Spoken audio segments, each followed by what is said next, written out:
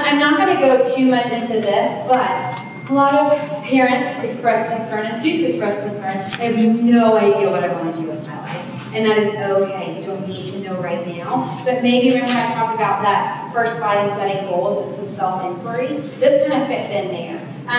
This U Science that you see in the middle is my absolute favorite resource for parents. What we had is like career guidance. Remember doing those assessments and things like that. You bubble in and it says, would you rather make pottery or would you rather work at a desk? You know, those like random questions that didn't really make a whole lot of sense.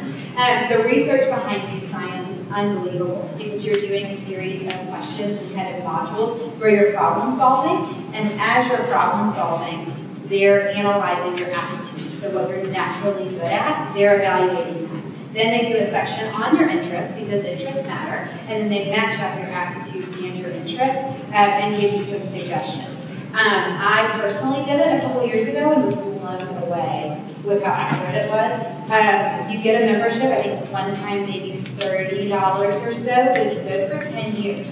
So imagine you do it now, you do it again as a senior, you do it again as a sophomore in college when it's time to declare a major, and then maybe you do it again later on. As many times as you need to do that, because your interests are going to change. Your aptitudes generally don't, but interests definitely will. So that's a fantastic resource that I highly recommend. So thinking about college.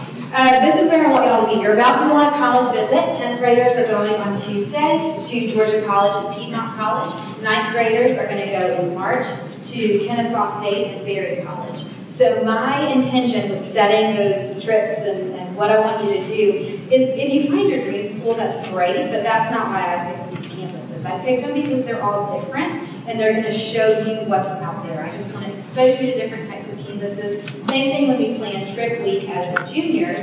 I try to pick 5 very different schools in very different settings. So maybe a small rural school, maybe one in a small college town, maybe one that's urban, maybe one that's big and suburban. So I really try to mix it up, and that's what I'm doing. I want you to think about these pieces that are going to make up the puzzle for you. What's truly going to make you happy? Can you imagine going to college where they don't have a football team, right? Is that like a huge piece of school spirit for you? If so, that's a very valid puzzle piece. If you really want a particular major, or if you really want to do undergraduate research, you need to make sure that they offer that at your college. So it really depends, but this is kind of the mentality that I want you to kind of approach this process with, is what are the pieces I need to be happy, and then how do they all fit together to find the place that's going to be best for me. Quick little story, there's a cheeseburger test, the last one.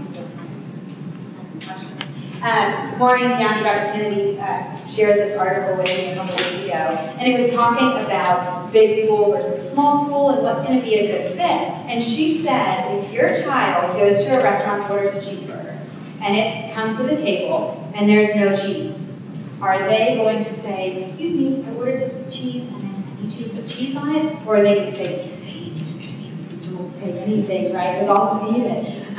So, the point of the story was, if you're going to raise your hand and say, this isn't quite right, I need some cheese, if you're going to be a self-advocate, those big schools, you're probably going to be okay, right? Because in that large setting, you have to advocate for yourself. And if an advisor says, oh yeah, take these classes, figure it out, and you go to register and they're all full, if you're not going to advocate for yourself, you're not going to make it. All right? So if you're that kid that's like, oh my gosh, please don't make me waste, I'm just going to eat it, I'm just going to suck it up and do what they told me to do.